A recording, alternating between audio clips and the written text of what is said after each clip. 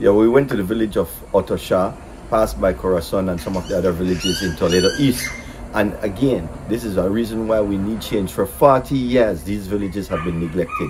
Right now, Otoxha have been hit heavily and by the fires. They've lost all their copal trees, which is their main source of income, not to mention their food source, corn, which is their staple.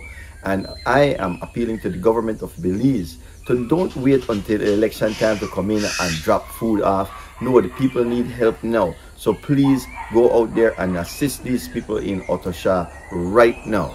Don't wait for election time. Don't wait to come and give handouts during election. The people need assistance now.